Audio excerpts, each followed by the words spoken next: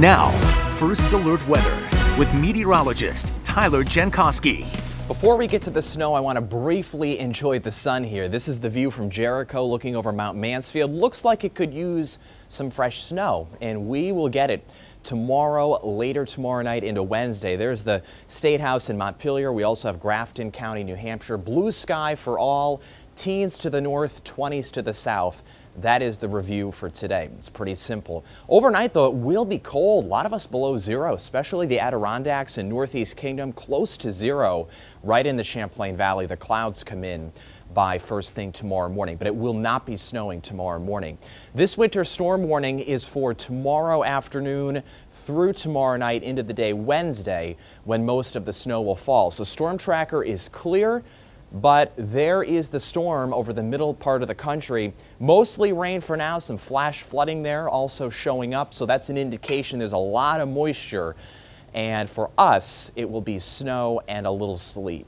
It begins around noontime for southern Vermont tomorrow and then works to the north in time for the evening commute. There will be some sleet as well tomorrow night, but I don't think that's going to be a significant part of this storm. It'll just be a couple hours of sleet for some of us, and that'll result in a widespread 6 to 12 inches of snow. So this is 4 o'clock tomorrow afternoon. There's the leading edge, basically from Malone to Burlington, Montpelier to Lebanon.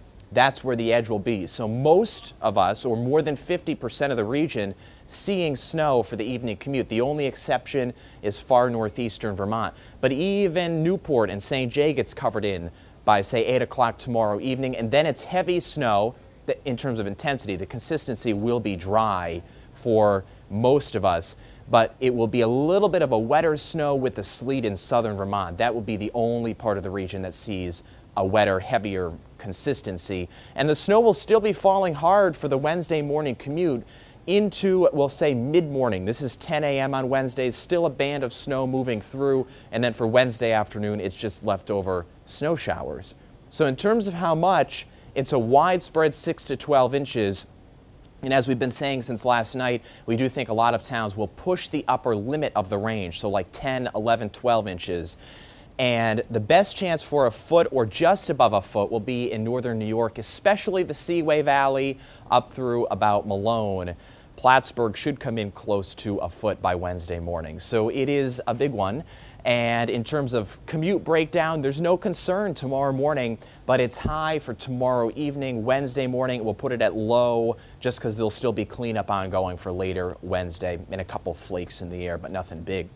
Now, wind is the other aspect. I don't think it's going to be at a level that causes damage, and especially because the dry will be snow, that won't be a big problem. But just know it will be gusty later tomorrow, 30 to 40 miles per hour, especially in the higher elevations. And then the wind diminishes pretty quickly for Wednesday morning. So the red color here is for the high impact later tomorrow. There won't be a problem tomorrow morning. It's tomorrow afternoon and tomorrow evening into very early on Wednesday. Look at the high on Wednesday, I should say, 32. So that means once you start to clear the snow away, a lot of driveways and roads start to turn wet, I think, by later Wednesday, so that'll be helpful. It won't be bitter cold on Wednesday.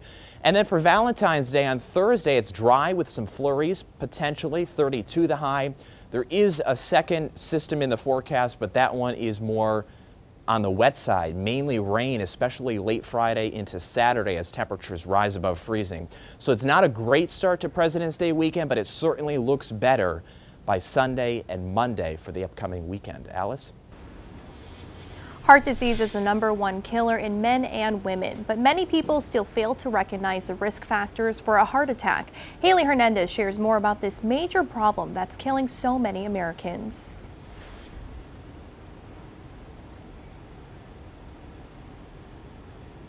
Would you get this right? Which of these foods have the most cholesterol? The answer, ice cream. Or do you know what really causes a heart attack? It's when a blood clot forms over a plaque lesion. These are a few of the questions on MDVIP that the majority of people get wrong. And that's where doctors say we have a major problem because it's killing us. The heart's a motor, and when that motor is hurt, it's hard to make the motor run pretty hard. Cardiologist Jonathan Aliota from Kelsey-Seybold Clinic says patients don't recognize inconspicuous signs of a heart attack. In other words, he says if it doesn't feel like an elephant sitting on their chest, they might ignore it. This is especially true for women. According to MDVIP, a small 26% of women are aware that females have a lower chance of surviving a first heart attack compared to males. Women have more atypical features when they have a heart attack. I think people read this and they start to worry when they have left arm pain, which is a traditional sign, or left hand tingling. However, what we always encourage people to think about is we want to look for symptoms that happen with activity. So symptoms that occur when you're walking upstairs or walking through the grocery store or exercising. You're watching NBC 5 News at noon. We'll be right back.